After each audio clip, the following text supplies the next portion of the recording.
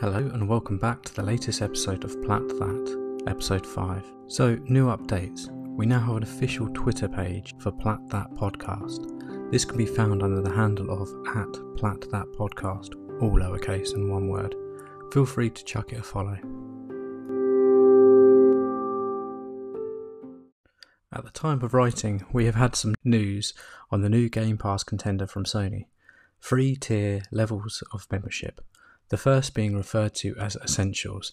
This is basically PS Plus how we all know it, just renamed. This tier will grant the subscriber with 1 PS5 game and 2 PS4 games each month, as well as access to the online multiplayer, cloud storage and exclusive discounts. The pricing for this will be £6.99 per month, £19.99 per quarter and £49.99 per year. Then we have PS Plus Extra. So this membership tier grants some added bonus PS5 and PS4 games on top of the ones gifted in the Essential tier. When I first looked into this, I was slightly confused, but looking into it in more depth, it is effectively a combination of the Essentials package with PS Now added in with added bonus of PS5 titles. At launch, the confirmed lineup will be Death Stranding, God of War, Marvel Spider-Man Miles Morales, Mortal Kombat 11 and Returnal. The pricing for this tier will be £10.99 per month, £31.99 per quarter and £83.99 per year. Finally, we have PS Plus Premium, the daddy of all tiers. In this tier, you will get everything already mentioned plus the ability to stream PS3 games on your console. These will only be available for streaming and the option to download will not be present. The catalogue will also extend to PS1, PS2 and PSP titles, which will have the option to be downloaded. I also heard a rumour on this that some titles will have added trophy support. Alarm bells are ringing, Willie. As this will be the daddy of tiers, we will expect the pricing to be quite high. You're not wrong. £13.49 per month, £39.99 per quarter and a whopping $99.99 per year. The added bonus of having trophy support to the PS1 and PS2 titles does interest me, but I'm praying. No, scrap that, I'm hoping. No, I'm doing a magic rain dance to the gods that hopefully one day someone out there will add trophy support to Oblivion. I'm not holding my breath now that Microsoft own Bethesda, but boy can dream, can't he? Anyway, enough dreaming about one of my favourite games of all time, and back to the task in hand. What's that, can you hear? You got it, that someone just returned to fix the cabinet with some nice shiny new glass?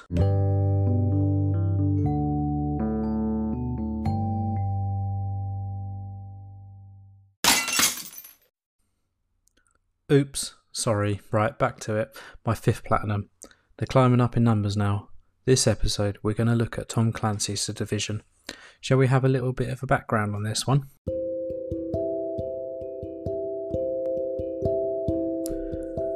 Tom Clancy's The Division, or as most people refer to it, The Division, is a tactical shoot and loot RPG. It was developed by Massive Entertainment and published by Ubisoft. The plot of The Division is one that I found very interesting. In 2001, an operation known as Dark Winter was launched. Dark Winter was a real-world exercise that was putting the emergency response to a bioterror attack to the test. In the United States, the simulation went a bit tits and spiralled out of control in just a few days, resulting in a breakdown in essential care, civil uproar, and unthinkable civilian casualties. This simulation came true. In 2015, there was an outbreak of a virus, nicknamed Dollar Flu, due to the transmission factor. The virus attached itself to banknotes and was circulated into the market on Black Friday, causing within a day an international pandemic. The Division is set in Manhattan, and this is the epicenter of where the virus originated. You play as the main, shall we say, hero, who is an agent from the Strategic Homeland Division, the SHD. Using a third-person cover-based gameplay mechanic, your mission is to secure strategic locations across New York City. The game is open world and has main missions as well as side missions.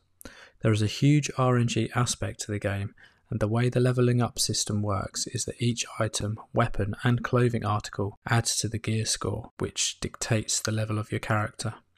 Sometimes you can pick up your preferred weapon you're using with higher equipment level, which boosts your gear score. You can play this game solo or you can squad up with 3 other players. There are multiple locations in the game that are focused around New York City that can be explored, all the classic sites, etc., as well as 9 Dark Zone districts. Now when I say Dark Zone, they are online PvP areas set in the game as a quarantine zone. The PvP works slightly differently to the main game, as when you find loot in the Dark Zone, this is contaminated and will need to be airdropped out of district and cleaned. This was the most nerve-wracking part of the game for me because there were only a few extraction zones, so calling in the helicopter, which felt like forever to arrive, and then having to go up to the rope to attach the loot while not getting shot by other players trying to do the same. You could, and me and my friends did on multiple occasions, turn against other players and kill them and take their loot for extraction to ensure they didn't get ours. The weapons in the game are a selection of assault rifles, light machine guns and submachine guns, my standard, sidearms, shotguns and sniper rifles, my secondary weapon. The gear item, a backpack, glove, body armour, knee pads, holsters and masks. All of these items add to your total gear score level.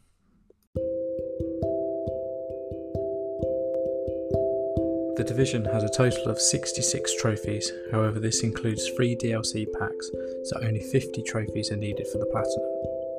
PSNprofiles.com has this listed at 5 out of 10 difficulty rating, and yeah, I can agree with that. There are some trophies on this list that were an absolute bastard, mostly the ones that are tied to the Dark Zone.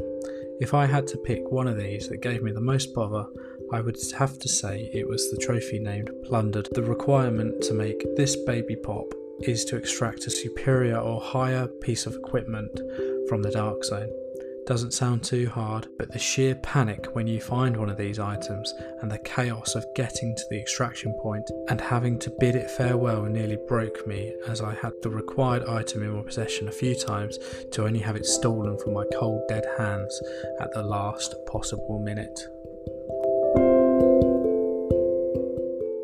As this game is a PS4 only game, the trophy list is not shared across the multiple platforms within the PlayStation ecosystem. My final thoughts on this game: I thoroughly enjoyed playing this game because I found the story incredibly interesting. I also played this with 2 friends and let's just say we got obsessed. We really got obsessed to the point where it was all we lived and breathed. I remember getting a text off one of my mates with a purple beam from a travel lodge sign saying there was a rare piece of gear over there. This was my 5th Platinum and I loved every second of it. I was so happy and so sad when the Platinum popped, the sign of a good game. I'm very pleased that I have this in my collection and would 100% do it again if I could repop it.